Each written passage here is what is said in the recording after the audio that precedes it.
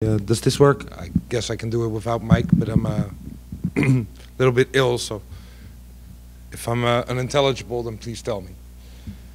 Thanks for having me. My name is Tim Laning. I'm with a company called Grendel Games, and we mostly design serious games. And I was asked to show some of the work that we do with our company and the reasons for doing it, and the method that we practice to pull it off, basically.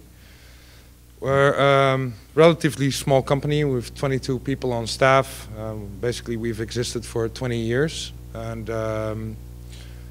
we do a lot of different things besides designing serious games. We also do a lot of stuff in the Netherlands to build a community. There are some examples of that. In the top left corner, you can see our Global Game Jam edition, which we've held for nearly a decade in our office building, which is a 17th century old prison castle with a moat. It's really cool. Basically, we put students and developers in prison cells for 24 hours, and we develop games.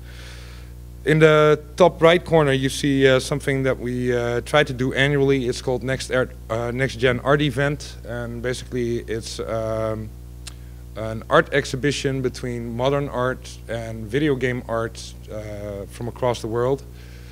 Usually with, much like this, a lot of talks and lectures by game developers such as, well, here you see Derek Wass, the chief art director of BioWare, looking at his own artwork, which was printed for the first time. It's a large museum. We had over 200 pieces of art from video games that were actually put there. In the lower left corner, you see me in my role for Dutch Game Garden. Dutch Game Garden is an incubator with 5 different offices in 5 different cities with over 100 different companies. And we try to get backing from the government. This is our president of our country. And we try to get as much cash and funding and opportunities for local companies. And in the lower right corners, you see our festival, which is the Gameland Festival. We have an island in front of our country called Ameland. It spells like Gameland minus the G. And that works really well for having students there for about a week, designing serious games, usually with one topic. And the people sponsoring it will also be the topic. So it could be Greenpeace, could be basically any NGO or large company or larger problem that we're facing. We have game designers and developers from all across the world there as well, and it's really cool because we can sit on the beach with a campfire, and usually students then get a crack to show their portfolio to people like John Carmack or whoever. Usually they would have problems coming up to these people, but if they're there for a week sitting by a campfire cracking a beer, that really helps matters. So that's the other stuff that we're doing. Further, we're designing serious games. I'm not sure if you're familiar with this image, but this is basically how we apply it. To the upper left corner, you can see theory, content, and game design, which we all mix up. And what we thoroughly believe in is that you have to do a lot of cross-pollination to come to fruitful, serious games. So working together with completely different domains and different domain experts, and then applying video game mechanics and video game logic, you come up with zany ideas which make complete sensible products in the end, which is a gratifying journey. We also sternly believe in straying from the beaten path, so coming up with stuff that hasn't been done before, just to experiment. And that has left us with creating some really beautiful things. And I'm trying to address it per topic. We're a small group, so I wouldn't mind if you just raise your hand or interrupt me to ask questions so that I can expand upon it. We have all the time in the world to do so. So the first thing is on rehabilitation. Well, Mr. Talbot is here, so he knows this particular project pretty well. We started out with doing stuff for Motec Medical. Karen system, who's familiar with the Karen system here? Thomas obviously is. But Karen is an abbreviation for computer-assisted rehabilitation environment, and we started designing video games for basically infantry who stepped on landmines and IEDs who need to get adjusted to living life with a prosthetic limb. We mostly did the simulations and games for people that work with lower and upper knee prosthetics. And it's actually a pretty cool story. That's how we came into the space. We were hired by Microsoft to do a game called Slave to the Blade. It never ended up on the Xbox, but this was for the original Xbox. And when we were doing it, they said, well, we need you to make the game more gory. It was kind of an animated game, so we had keyframed animations, and they wanted us to do motion capture. So this was back in 2002. So we did motion capture. We came up with really gruesome animations. It was basically a game with, it was a combination between Mortal Kombat meets Guild Wars. So you'd have these huge hulking Vikings that would beat each other to death and would basically chop each other's limbs off. And the thing was that Microsoft ended up with not doing it because they wanted more casual games on it. But the company that we did the motion capture with was M+DEV Entertainment. And the CEO to that company, Michiel Westerman, said, well, perhaps you can help me out because we've built this application and it works wonders. It's from an academical point of view, it's the very best that we have. It's a system that allows us to do a couple of things, but the target audience absolutely hates what we've made. And we didn't know what it was, but we said, well, okay, that's fine. It was a paycheck, and since the Microsoft gig wasn't going through, we were desperate for cash. So I ended up going to rehabilitation home, which I didn't know at the time, and I came into this place. It's a beautiful place in the Netherlands. It's a large park, and they have all these small houses. And when we got to these houses, it turned out that there were like 140 servicemen and women that were all in desperate need of rehabilitation. Most of them had lost their limbs, and as it turned out, the game that they created was essentially a rehabilitation platform, but the target audience prior to going to Afghanistan or Iraq would have all played games on their Xboxes and PlayStations, and they saw the games that they were meant to play on this thing, and it just didn't gel with them. It was low in terms of production value. It was a completely different thing. It looked like a game a bit here and there, so they knew that it was what they were supposed to do, but it just didn't gel with them. And that's when we started applying entertainment mechanics to make it more appealing to them. So this is a little video of the system.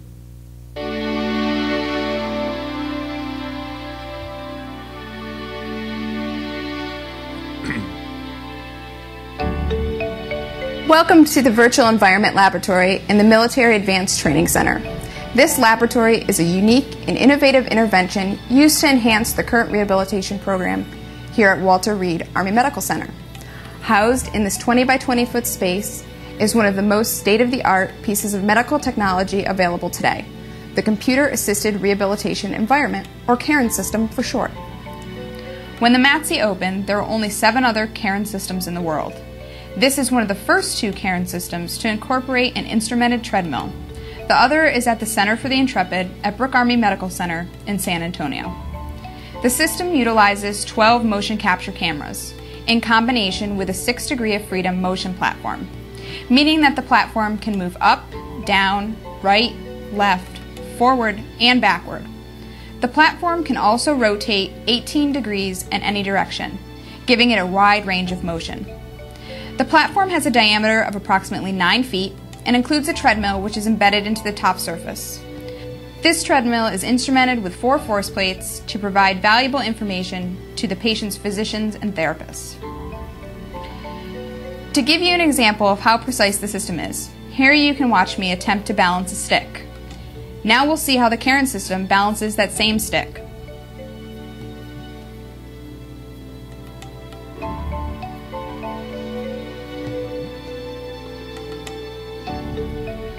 As you can plainly see, no problems at all for the CAREN system.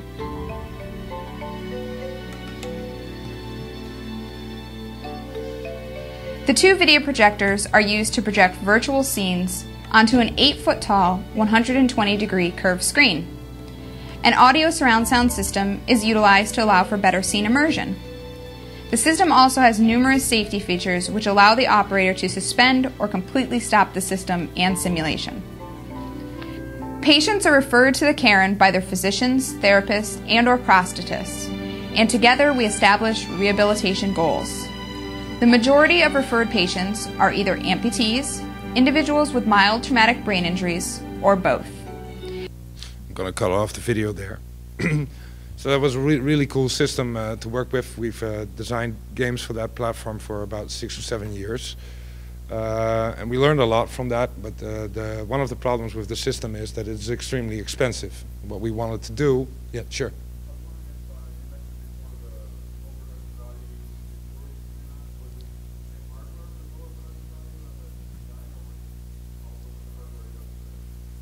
Yeah, it was the same hardware. Yeah. Yeah. Yeah, and that was part of the problem because, but I'll get back to that a little later. A lot of times in this space, there's a lot of money for the hardware, for the idea, but there's not a lot of money in terms of production value, which was actually the reason why we did this following project called Oath of the Griffin Rider. So we wanted to have something that's commercially viable for a larger target audience that had the right production values. And we created a game specifically for children with DCD and cerebral palsy. So mild traumatic brain injuries and so on and so forth. Something that they could use at home to rehabilitate together with their parents, brothers and sisters, but on consumer-grade electronics. So that particular project is called Griffin Rider.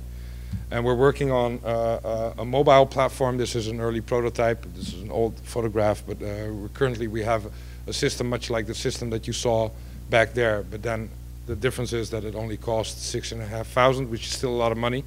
But in our country, it's being reimbursed by the health insurance company, so it can be placed at smaller rehab centers, whereas the other particular system costs hundreds of thousands and sometimes millions of dollars. And this particular game, the good thing about it is that you can do it from a distance, so it's telemedicine, Oath of the Griffin.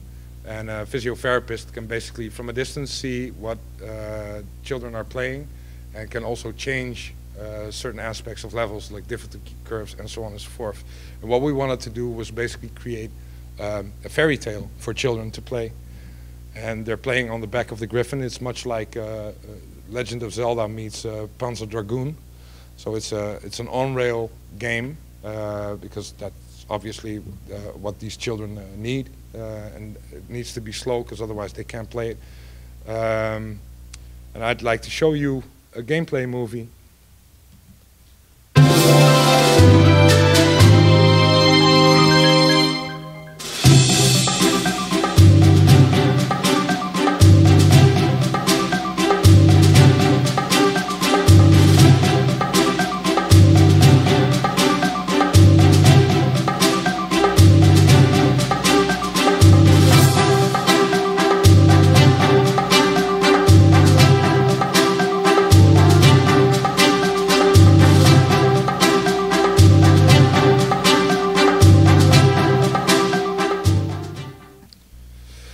So one of the problems of creating games like this is that you have to be able to create an economically viable case. We've really struggled for a couple of years to get that going, but we're really proud that we managed to be able to do that.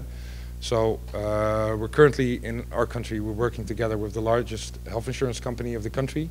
And we did a lot of academic validation together with universities to make sure that anybody can be reimbursed by the health insurance company that uses the game, together with a physiotherapist or rehab experts. So during development, we worked with about 300 children in 7 different institutions and 5 universities for a period for 4.5 years to create the game, to work out the business case, and to make sure that we basically have live ops economic system in place that allows us to work with parents and their children and the physiotherapists and the centers to create extra content to make sure that the back end that we've built for it allows for physiotherapists to see and track all the data and commit that to the health insurance company that will then look for better options and better fits for these children to do this. And the good thing about it is that they don't need to leave the home place, so it saves a lot of money, especially in large rural areas where there's not enough physiotherapy centers or rehab centers that can accommodate these patients that live ways off. So just a quick overview of that particular project. When we noticed that we could actually do behavioral change, which we've done since the early 2000s, we decided on the next topic that we wanted to address from a similar background, also an economically viable business case.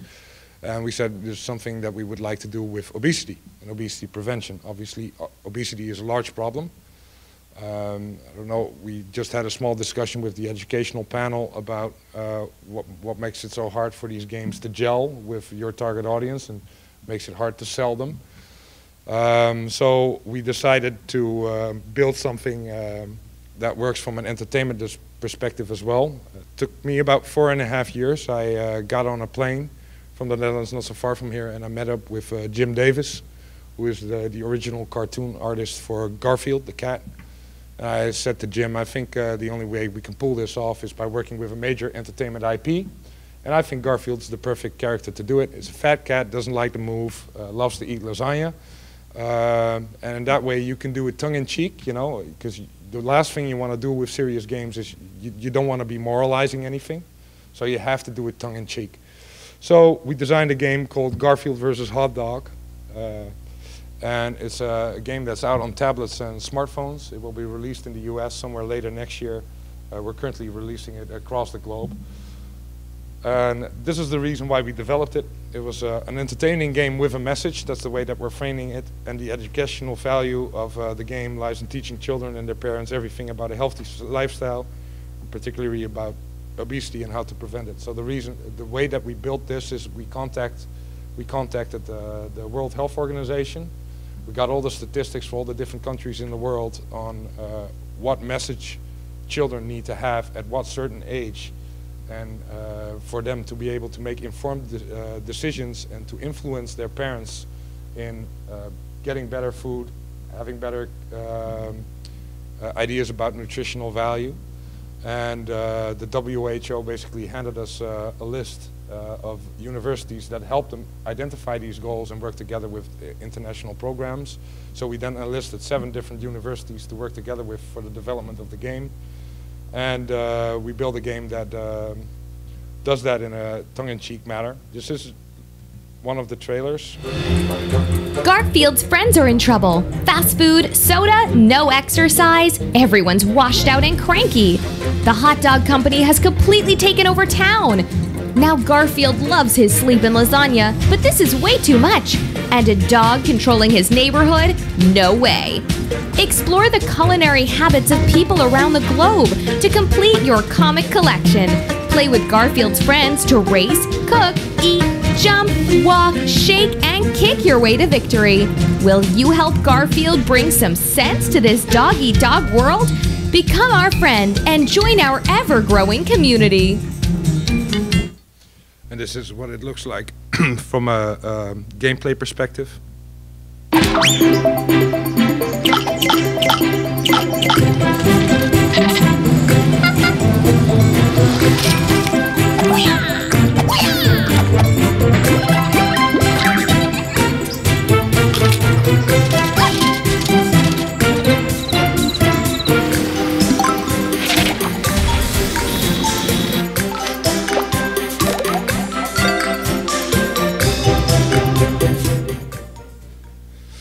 So to me personally, this is a very important project. We spent a couple of million of our own money on it. The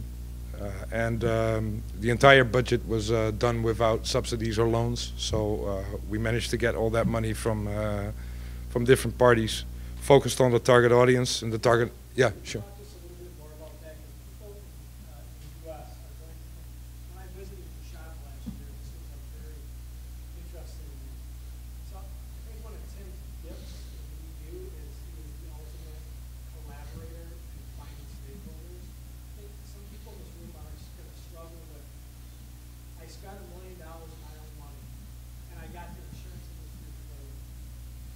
So could you talk a little bit about that? Because I mean, I think that's like part Yeah. Brought to how you took your own risk, right?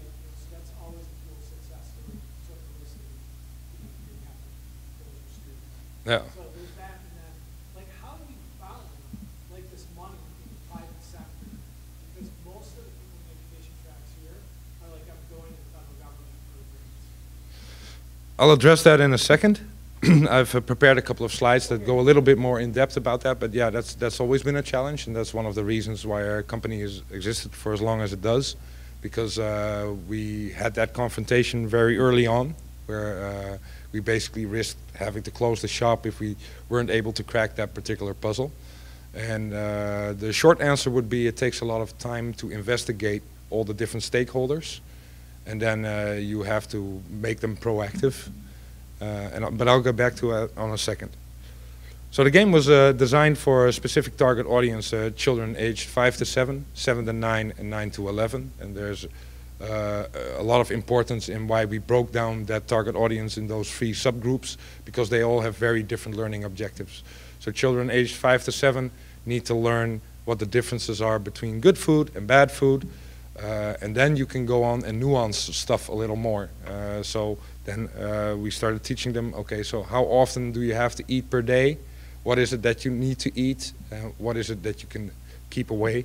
And finally, it's a nuanced message. We're not saying you can't eat any hot dogs or hamburgers. We're saying if you do that, you have to make other choices, and you don't have to do it. You shouldn't do it all the time, because that's bad for you. So we designed a game flow and architecture where we have cities, and that's very important to how we economically made this viable, because we created, from the outset, we created different cities. We created European cities, we created American cities, we created Chinese cities, basically cities all around the globe, and added their own local food and their own nutritional values. This gave us a couple of options. It gave us the option to give them content that they would recognize and that would strike the right tone with them. But it would also give us the opportunity to talk to regional and local governments and health insurance companies to do stuff for branding opportunities. And we're talking corporate responsibility and consumer loyalty, basically. What you have to keep in mind is that our system, our health insurance system, is completely different from the one in the US. So if we do corporate loyalty, corporate responsibility and consumer loyalty stuff, our companies don't have an economic driver per se. So it's much more from a marketing perspective. The game flow and architecture that we built for it is set up like this. So it's set up as a free-to-play game, so it does a lot of things with player retention and RPU that you would expect to find in any other free-to-play game, but we made sure that the content that you could acquire for it was being paid for by the stakeholders, so health insurance companies and so on and so forth, which added a lot of benefits because it would still retain the free-to-play mechanic, but we didn't have to basically dry squeeze children, which was the last thing that was on our minds when you're creating something that's built to learn and educate them.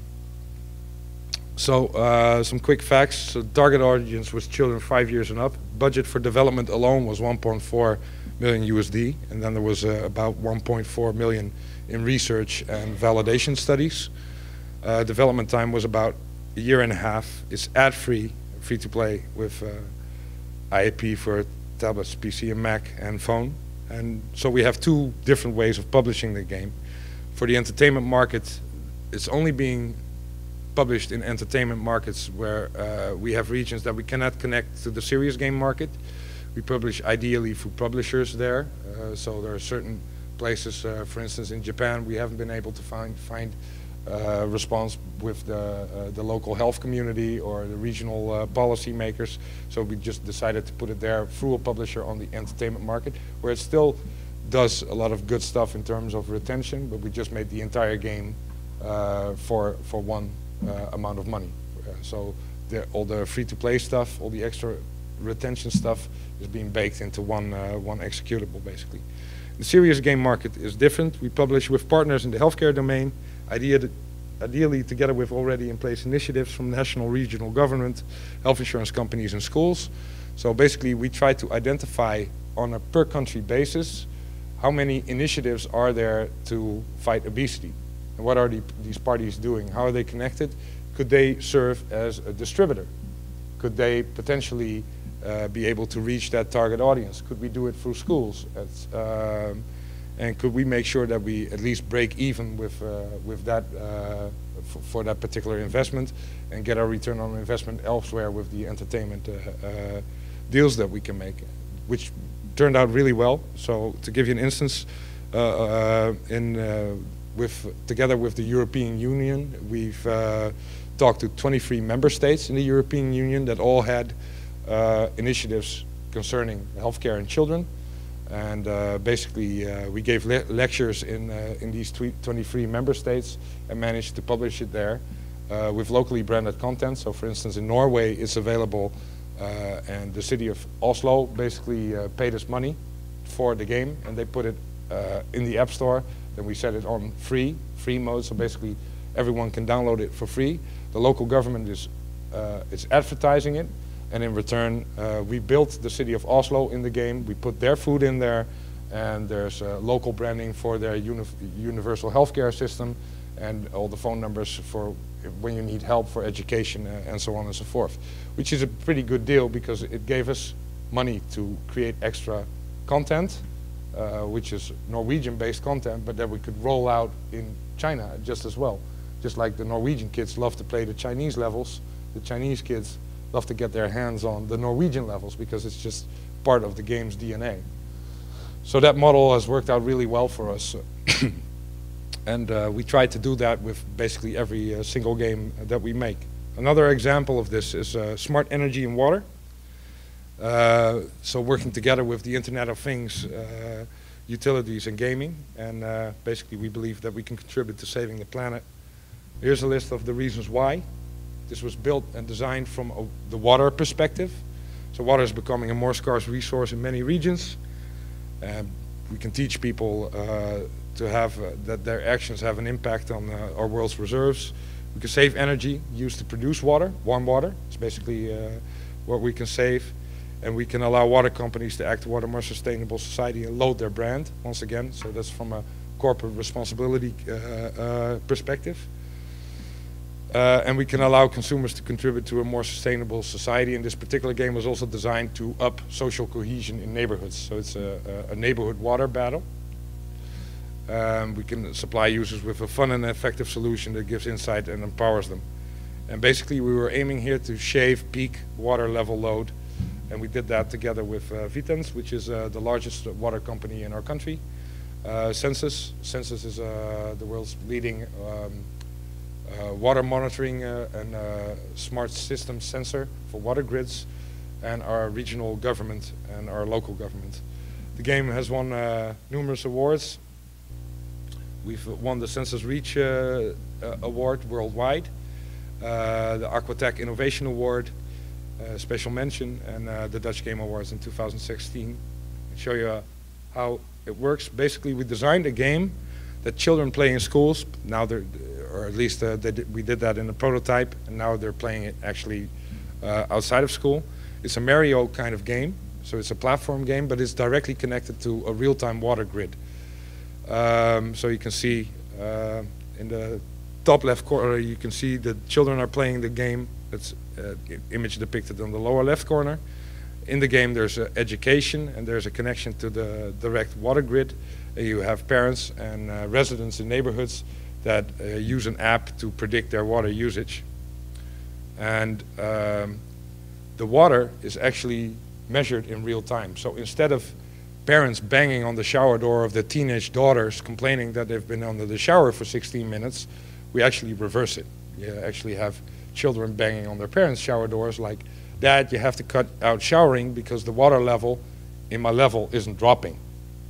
They cannot physically, in their virtual world, they can physically not find certain buttons or open certain parts of the level because the water level in the neighborhood is actually too high. So we have a direct real-time competition. Here you can see that work in a movie. The top left corner, or in the left, you can see children play the game. They collect trivia. Trivia is being sent out to the app to people in the neighborhood. They can answer some trivia about water. It educates the neighborhood, and if they answer it correctly, those points go to the kids at the school that are competing with each other in a large battle. In the right corner, you see people making an estimate on the amount of water that they're going to use, and the moment that they're using it, they're planning that usage. That's being reported back to the company, and 24 hours later, they can see how well they've done, and that directly influences the game that the children are playing. So if they planned it correctly, they get a load of points, plus they save a lot of money. The money that they save is being rewarded back to them by the water company.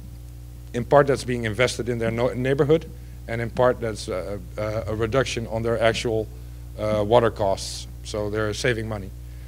So some of the results we can share. So quantitatively, overall peak shaving results. So normally it will be 1% water consumption, 1% in the evening, and we managed to have get an output in the morning of 2 to 3% in the morning and in the evening.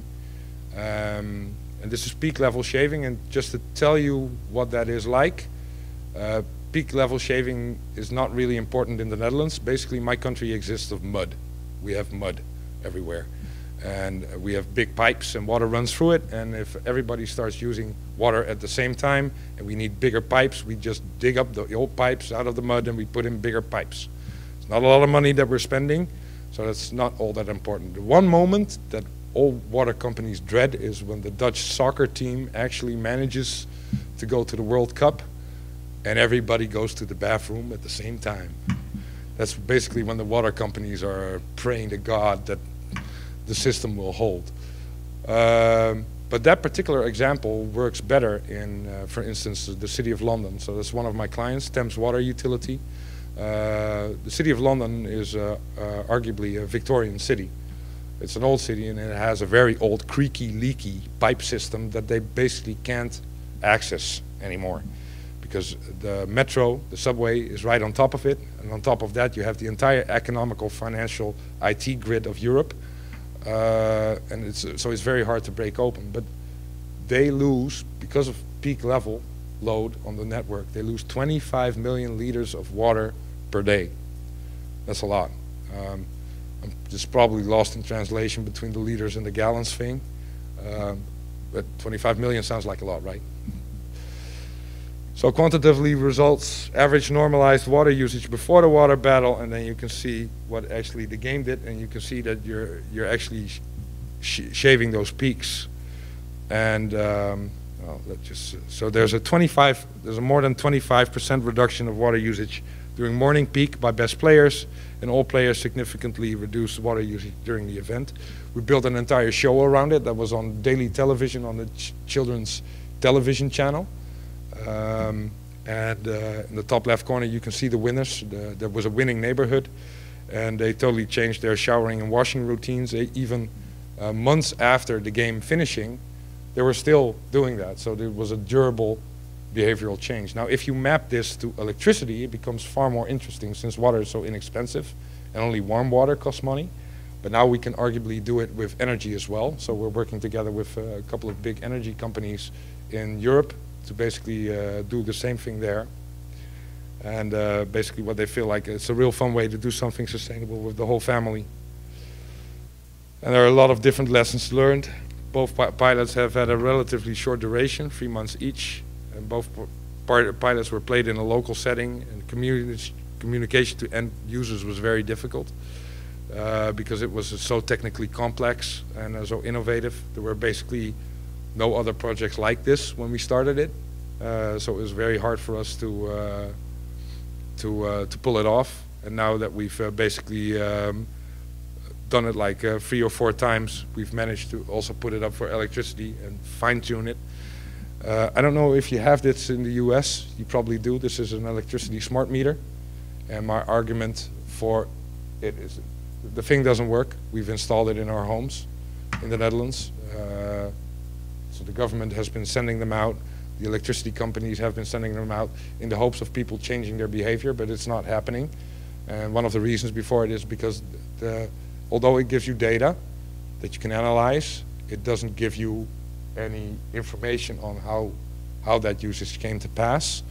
And basically, I view this particular device as a platform such as Netflix or Xbox Live Arcade or the Apple App Store or the Google Play Store. If you put content on this for specific target audiences to work together and play games with the electricity grid and with the water grid that can actually make them money, and I'm talking a lot of money, that they can save, then there are a lot of reasons why you would play games like that. So the current pilot that we're doing is in 2 villages in our country, Heteren and Zetten, they're called. And they've set up their own electricity company. And the problem that we have in the Netherlands is we have a lot of rural areas, and the rural areas have been losing a lot of money economically because everything's draining away to the cities, which gives them less government funding, which means that a lot of things just basically go away, like community houses, activities for children, and so on and so forth, playgrounds. Basically, there isn't any money for it.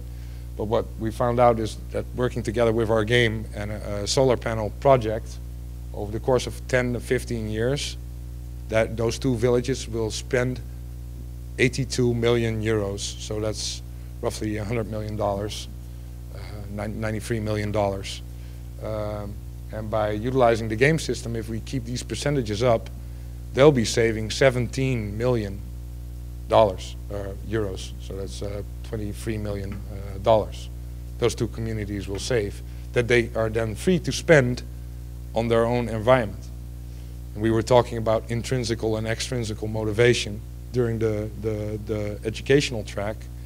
I say this is a pretty good extrinsical motivator. If you, with your own society, your own small part of society, can basically pick up the tab and become independent of the larger water companies and or the larger electricity companies, and save yourself a whole bunch of money by inspiring people to do the same, then that's a pretty good argument.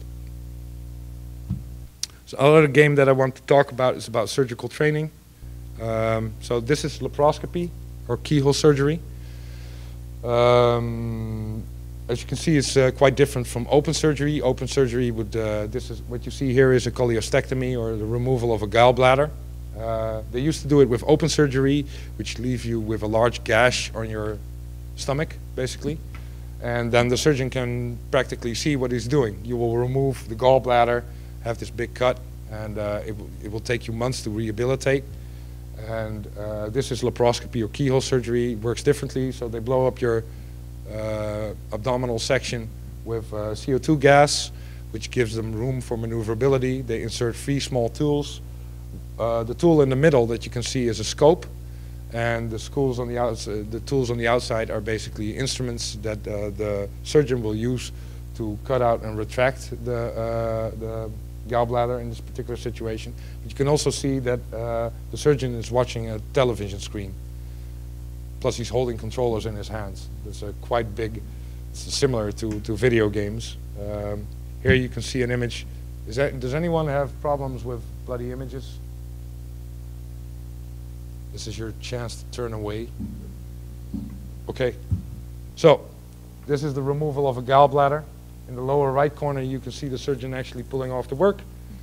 And the large screen shows what the surgeon is doing. And what you can see is one of the largest problems in laparoscopy is that the scope also houses, besides the scope, it houses the light source, which means that the light source is always shining directly at the thing that you're operating on, which means that the shadows are cast directly behind it, which means you don't have any depth perception, which becomes a problem when you have to put these large tools into an abdominal section. What you don't want to do is incidentally hit a liver while you're working on a gallbladder. So this is something that you need to train. Plus you can see that the surgeon is working with his both hands, so he needs bimanual dexterity. Cholecystectomy takes, what, 35 minutes, something roughly. You probably know if you're right-handed, and you have to write with your left hand, and you have to keep that up for 35 minutes. It's a pretty daunting task, so this is something that needs to be trained. Plus you have inverse movement. If this would be an abdominal section, a tool would go in, left becomes right, right becomes left, up becomes down, down becomes up, and you have what we call the fulcrum effect. If the tool's not inserted very deeply, you don't have a lot of freedom of movement. When it becomes deeper, you have a lot of freedom of movement. This is something that you need to train as well. All these things are normally trained on a simulator. This is one, it's Lab Mentor. It's a very beautiful machine. It works very well. It teaches you all the basic skills in laparoscopy. It teaches you medical procedures. It's an extremely expensive piece of kit. I don't know what these goes for now, but 150K, I guess, it would be. They started out with not being sophisticated, now with 150. Yeah. Yeah, you go up. The interesting thing is that we have the $180,000 tool, sometimes $180,000 tool, does the same job As a box. as Yeah. So there's a lot of evidence with randomized controlled trials that show the effects of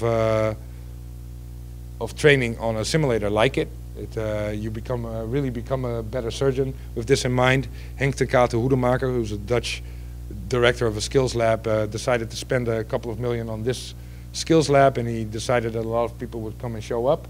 As you can see, the place is practically empty, and the reasons for that was because most of the time the stuff was not available, residents didn't have time, and it was out of order most of the times. But the real reason was that people were just really bored with it. The simulators look very interesting to a layman, but once you've actually worked on tissue, on, for instance, a pig station, they'll never go back to the virtual model, because the virtual model just doesn't feel right. There's always something off. And they really wanted something that would keep players engaged. And so we designed a game called Underground. Underground doesn't look like laparoscopy training at all. It's basically a game that has a very mad father who lives on an alien mining planet, needs to take care of his daughter. But he needs to run a mining operation. He has all these mining droids that need to do the mining operation. Kid needs to do her homework. So he decides to give her one of the mining droids, which becomes her butler. The mining droid is called Swank. And Swank and Sari, the little girl, basically have one hobby other than doing their homework, and it's dancing the tango. So they're dancing the tango all the time. She's not doing her homework. Dad's really mad about it, sends the robot back down to the mine shaft. And the little girl's upset with that, so she goes down to the mine shaft to save her little friend, ends up in trouble, and you play the role of the friend in a large mining vehicle that needs to save the little girl. In terms of gameplay, it's much like Pikmin, The Incredible Machine, and Lemmings. Doesn't remotely resemble laparoscopy, but it was published on the Nintendo Wii U, so that's a consumer-grade electronic, which gave us a lot of benefits, because this is a piece of kit that you can buy for $150. It doesn't break down, simulators do. It doesn't come with any expensive agreements to do repairs, because you can just go to Toys R Us when it breaks down and have your warranty. We can distribute it worldwide through the Nintendo network via the Wii U eShop, so there's no overhead whatsoever. And it makes it economically viable to give this to residents at home, where they're playing games anyway. They're playing games during their lunch breaks, they're playing games on their iPads, they're playing games at night on their Xboxes and PlayStations, so why not give them a Nintendo with a game that's actually training their basic skills. We designed a specific controller for it. We basically worked together with Nintendo of Japan, and we utilized the Nintendo Wii U, the Nintendo Wii remote that you will recognize from bowling in your living room. And the nunchuck controller that came with the Nintendo Wii and Wii U. We used that for an analog grip, and basically we designed a game that did everything that you utilize in the FLS test, the fundamentals of laparoscopic surgery, but we made an actual game of it. This is a screenshot. So you utilize two tools. We built puzzles or problems that you need to solve. All the levels have the same size as an abdominal section. You see that we use a lot of different colors. And you can see that we use lighting, but there's no shadows to be found anywhere. So we're doing the depth perception training thing. And there's no reason to not do it in an underground mining world. That's perfectly fine. I mean, surgeons train with putting matches back in boxes and there's no difference between this and that, besides the fact that this actually keeps players entertained. So we've built this game for 4 years. It was published 2 years ago. Then it was stacked up to the regular FLS test, and with good results. So these are some of the results, where you can see the total score on the laparoscopy in seconds to the left, and the total score on the FLS back transfer test in seconds to the right. Green is red is novices, green is experts. As you can see, there's one outlier. That was someone who did was a general practitioner. Kind of missed his calling. Should have become a surgeon. But so this was our first initial test, and then we basically threw it out in the world. And a lot of different randomized control trials were done with it. It was featured in National National Endoscopy and American Journal for Surgery, and in Lancet. And a couple of universities that looked at it ranged from Stanford to loads of different universities, 11 of them in total. And basically what they found out is that this game, which cost $19, does the same as a simulator that cost $250,000. So that was, and arguably it's now the best sold laparoscopy training kit in the world. And this is what I like best about it. This is the trailer for a laparoscopy training simulation. Peggy 7.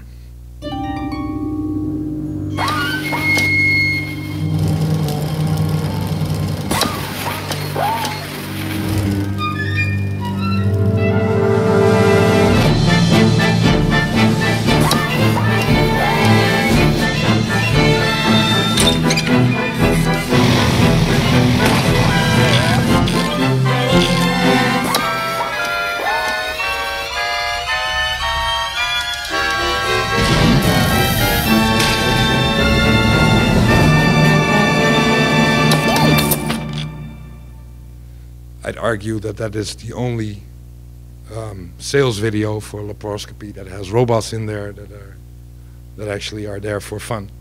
This project got its own life. It was featured on BBC. BBC did a documentary about it with BBC Horizon. A couple of months ago, we had a visit from this guy, Bill Nye. It's out on Netflix. I don't know if you have Netflix, but Bill Nye Saves the World, episode 7. He visits my company, and it's particularly about this game and about a math training game that I'm doing for children that have severe learning disabilities, also together with Garfield. And one of the most important things I find is this. This to me epitomizes it all. Basically, the harder I practice, the luckier I get. And there's an anecdote to this. So I'm very happy with the fact that we have all these great scientific and academic validations of our product. And I know that is important, but what I like best was the moment that was one of the skills labs in Strasbourg. I don't know, does anyone know the skills center in Strasbourg? Perhaps you? This is one of the largest, it's currently owned, I think, by Medtronic Covidien. It's one of the largest skills labs that there is in Europe. And there was this surgeon, Lucien Retroy, which is a very, very important surgeon. He invented a lot of laparoscopic procedures, and he's a... Is this being filmed? Yeah. Okay, and I'm not saying it. He's a bit of an awkward guy. This bit of an awkward guy, he was very remote towards the game. So there were a lot of young kids that... he was a typical surgeon. He was the epitome of typical surgeonness, yes, that he was. And he was standing back, he was hanging back, and a lot of kids were playing the game. Kids, I'm talking residents, 20, 25 years old. And he was standing there with a couple of well-respected surgeons. I'm going to say it anyway. He was an asshole. He was standing there with a couple of very well-respected surgeons, and they were having fun of the game. You know, they said, like, "What are you doing with your game?" And I got frustrated because I was there for that particular audience, and I came up to him. I said, "Hey, man, you know, We're here doing our best. If you have a problem with this product, why don't you at least try it? Try to form your own opinion instead of just hanging back and talking to a lot of people without even having played it and just discarding it. Yeah, he said, yeah, but I don't play video games. And that was the key moment that I had him, because I said, but you do surgery, right? You're a good surgeon, right? He said, yeah, I'm one of the best surgeons in the world. I invented this procedure, I invented that procedure. I teach it, and blah, blah, blah, blah, blah, blah, blah. Well, if you're good at surgery, you're supposed to be good at this game. You're supposed to be able to compete with these kids, even if you haven't played video games at all, because we use a laparoscopic tool. So why don't you just play the game? And this guy, he played the game, and he did it in one. You know, he had the highest high score of the whole bunch. And that was the moment when he actually turned around to his friends and said, hey, you should play this game. You know? And that to me was true validation, because it actually acts like a surgical tool. But the reason why it works is because it's an actual game. It's entertaining and it's fun. And it could do all the other stuff, but that wouldn't make it as successful as it is now. And I guess that's my conclusion, which leaves me with 10 minutes for questions, as asked for. And if not, I bid you all a fond farewell. Any questions? I'm going to ask you to come back to that question. How do we break the nut in the United States with building collaboration among stakeholders who the U.S. aren't traditional, right? So I think those of us who work in education and games, because you're spanning everything from K-12 to professional education. A lot of times we go to school districts and they say, it's really good, I have $7. Yeah. So how do we get the collaboration with industry? Do you have any suggestions? Yeah, first things first. You have to identify stakeholders. And you have to identify what return on investment people are looking for. So let's just leave them aside for a bit, and let's just look at your typical investor. So what's the ROI rate that they're looking for? And are you able to come up with a business case that will make them back that money? Odds are that you will find those investors and you will find that business case, but you won't find it in the direction that you're normally looking at. Same thing with the Garfield game. I mean, I had to go to investors and ask them to basically shell out a couple of $100,000 for a project that was all about nutrition education. They're not exactly lining up to invest in that. But once I had a business case with all these different countries, and I identified all these regional policy programs that actually have money in the bank to educate children in terms of healthcare, and I just looked at it as a global problem, and I looked at what I needed to do in terms of localization, language, but also food, also culture, and do that translation bit. What stood we to gain from that besides achieving our objectives in terms of education? We had to look at commercial objectives as well. And I think that with educational companies, it works in a similar way too. So for instance, the math training, calculus training game that I'm building for children with severe learning disabilities, the game itself will be free, or it will cost $1. But the back end will actually cost a little bit more.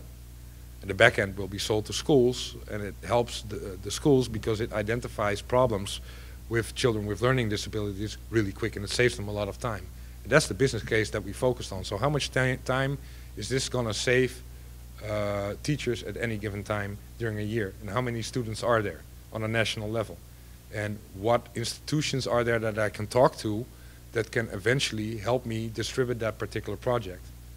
And can I find something, for instance, an entertainment IP that will be willing to help you, that you can combine with, such as I did with Garfield for this particular thing. And that helps really well as well, because Garfield is a strong brand that children love. So it's in the top 5 list still of most recognized brands, especially by parents. It's very much trusted by parents. And parents are the one doing the purchasing, so that was a very important identifier for getting the Garfield license and working together with Jim Davis, and it was a really cool group.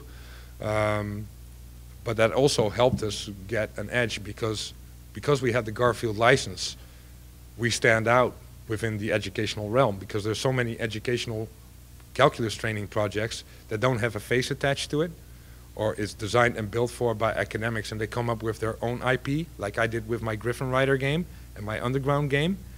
But that's going to cost you more money because it needs to become visible. So visibility is a very important issue as well.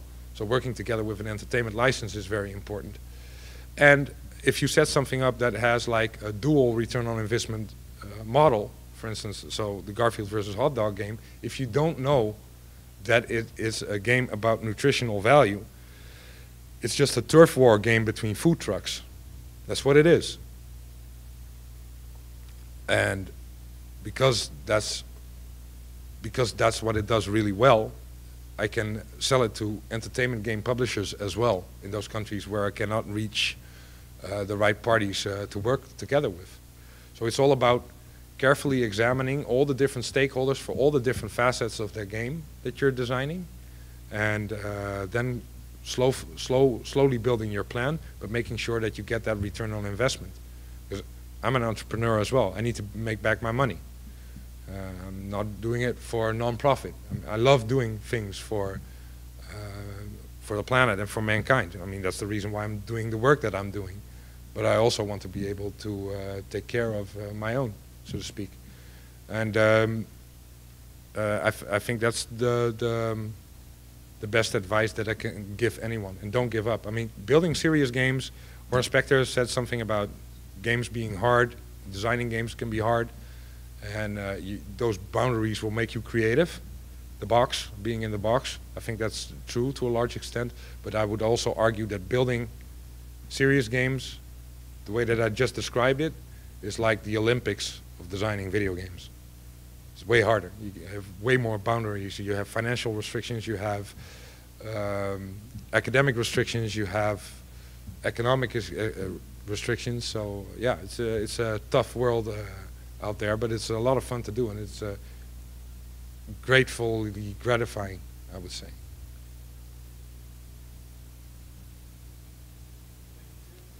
Thank you.